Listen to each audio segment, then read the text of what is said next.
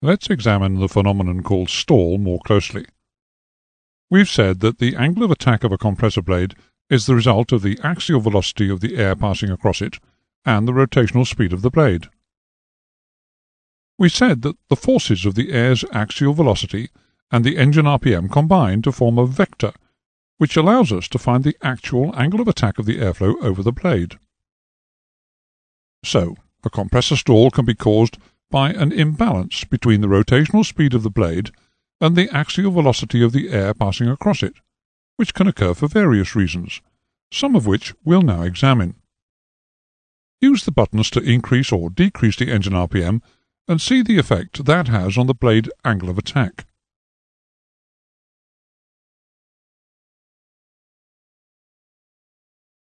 Excessive fuel flow, which may be caused by abrupt throttle opening during an attempt to gain rapid engine acceleration.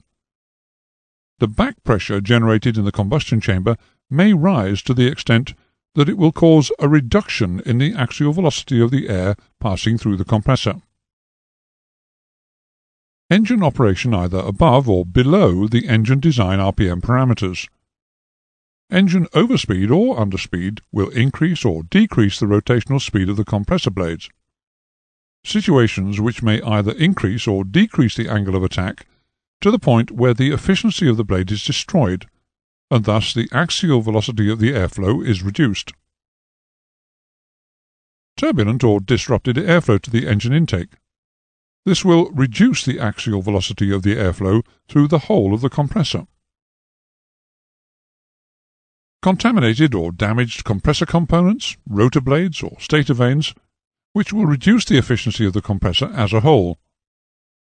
This will cause an increase in the axial velocity of the airflow through the compressor because of the decreased compression ratio. A contaminated or damaged turbine will not be capable of generating the power required to drive the compressor at the correct speed. This will make the compressor incapable of generating a sufficiently high compression ratio, which in turn will mean that the axial velocity through the compressor will increase. Excessively lean fuel-air mixture, which could be caused by abrupt throttle retardation. This will cause the axial velocity of the airflow through the compressor to be increased by the decreasing combustion chamber back pressure. Any of the conditions just mentioned can cause a compressor stall to commence, and as soon as it does, there is a partial breakdown of airflow through the engine. The indications of compressor stall can be any or all of the following. Fluctuations in the engine RPM. An increase in the vibration level of the engine, which can generate noise, which may become audible in the cockpit, depending on whether the engines are wing-mounted or rear fuselage-mounted. And an increase in the exhaust gas temperature, otherwise known as EGT. This latter effect, the increase in exhaust gas temperature, is caused by the fact that there is less air going to the combustion chambers. Hence, there is less air to cool the products of combustion, the exhaust gases. Remember that compressor stall is a progressive phenomenon. It could, in theory, initially occur at just one blade, subsequently worsening to encompass the whole of one stage, and then, if nothing is done to prevent it, it can affect the whole engine.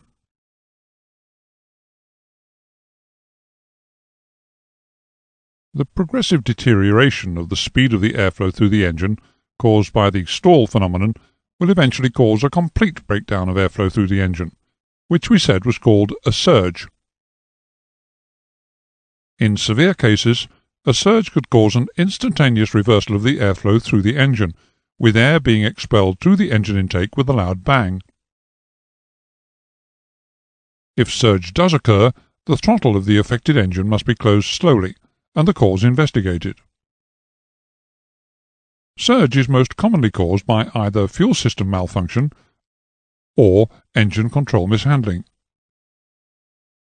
In extreme cases, a surge can inflict such large bending stresses on the compressor rotor blades that they contact the stator blades, with potentially catastrophic results. Apart from the loud noise that usually accompanies a surge, there is a large rise in the EGT, and the resulting loss of thrust may cause the aircraft to yaw. The pilot must always be conscious of the causes of stall or surge if he is to prevent either from occurring. Smooth operation of the throttles, both when advancing and retarding them, will ensure reliable and prompt response from the engine. The pilot must also be very aware of the restrictions which RPM and the ambient density place upon the power plant, and amend engine handling accordingly.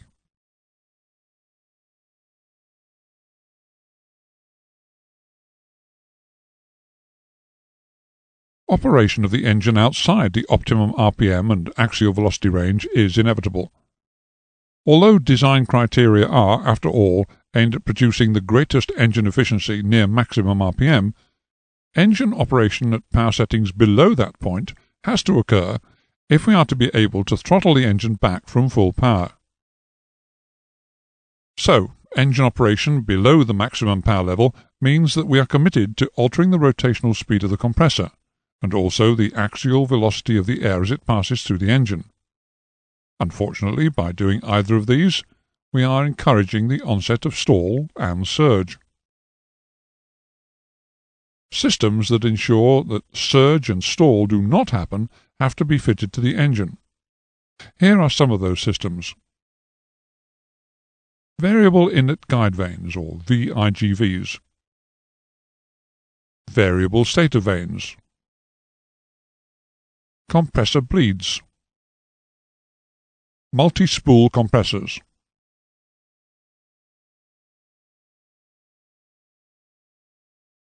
Variable Inlet Guide Vanes, or VIGVs, are fitted to engines which have a particular problem with inherent compressor stall at low RPM or during engine acceleration or deceleration.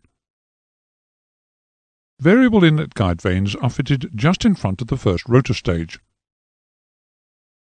Variable Inlet Guide Vanes can be automatically pivoted around their own axis to vary the path of the airflow going into the compressor, so maintaining the proper relationship between the compressor rotational speed and the velocity of the airflow through the front compressor stages.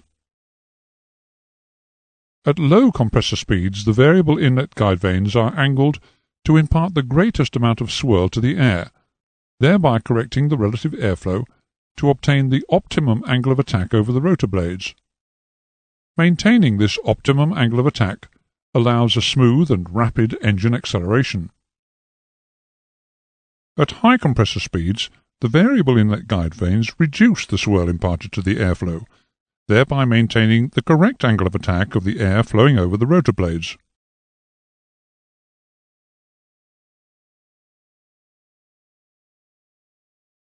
After the first rotor stage has been successfully negotiated, the airflow may still have problems further down the compressor, when the engine is operating at other than its optimum conditions.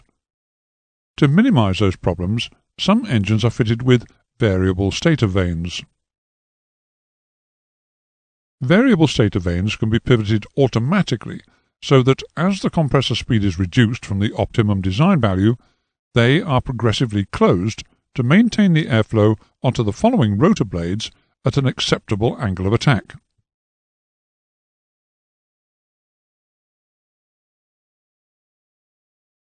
In some engines at low compressor RPM, the relationship between RPM and airflow axial velocity may not be maintained to give the rotor blades the optimum angle of attack, unless some of the excess volume of air is allowed to escape from the intermediate stages of the compressor. If a compressor bleed valve, like the one shown here, is fitted to the compressor casing at a position adjacent to the intermediate stages of the compressor, it can be opened at low RPM and during engine acceleration to allow some of the excess volume of air to escape. This will have the effect of bringing the axial velocity of the air in the earlier stages of the compressor closer to the optimum value, and also of reducing the choking effect in the rear of the compressor. This diagram shows a pneumatically operated compressor bleed fitted to the intermediate compressor section of a bypass engine. When the engine is operating at reasonably high power settings, the high pressure or HP compressor output will be high enough to lift the diaphragm in the actuator valve. allowing high-pressure air to maintain the bleed valve closed. Conversely, when engine RPM drops, the high-pressure compressor output pressure also drops. Eventually, the drop in pressure will allow the actuator valve diaphragm to fall, and its attached valve to close off the supply of HP air to the bleed valve. Consequently, with its supply of HP air cut off, the bleed valve opens, allowing a reduction in the volume of air through the compressor, which would otherwise tend to choke the flow of air through the engine. This combination of optimum airflow velocity and reduced choking will ensure that compressor stall is less likely to occur during the time the bleeds are open, but there are disadvantages to the use of the system.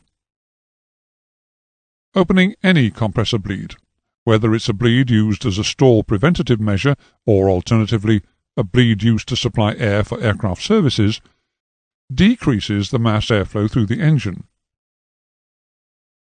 A decrease in mass airflow through the engine will cause a drop in thrust for a given throttle position, which raises the engine's specific fuel consumption, or SFC.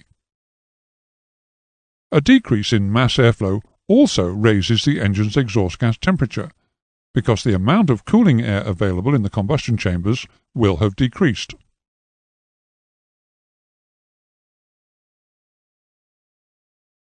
The design of early axial flow engines was developed by adding more compressor stages on one shaft to obtain higher and higher compression ratios. Unfortunately, having many compressor stages on one shaft makes it increasingly difficult to retain the engine's operational flexibility in terms of being able to operate it over a reasonable RPM range. Compressor blade angles are arranged to give peak engine performance around maximum RPM, when the values of the axial velocity of the airflow and the rotational speed of the blade combine to produce a vector which is the optimum angle of attack of the airflow over the blade. Any reduction of engine RPM changes the symmetry of the vector diagram relating the RPM to the axial velocity. Thus, the angle of attack no longer retains its optimum value. Because of this, compressor stall becomes an ever-present problem at lower engine speeds. So, to overcome the tendency that early axial flow engines had of the compressor stalling at low RPM, designers split the compressor, initially into two separate sections. The two sections were called respectively the high-pressure or HP compressor and the low-pressure or LP compressor. Subsequently, in later, more powerful engines, designers split the compressor into three sections by adding an intermediate pressure or IP compressor. Each compressor section is driven through a shaft by its own turbine. At any given power setting, the speed of rotation of the compressors increases in proportion to its pressure status. Thus, the intermediate pressure compressor rotates faster than the low pressure compressor, and the high pressure compressor rotates faster than the intermediate pressure compressor. We said earlier that together the compressor, the turbine, and the shaft upon which they are both mounted form a spool.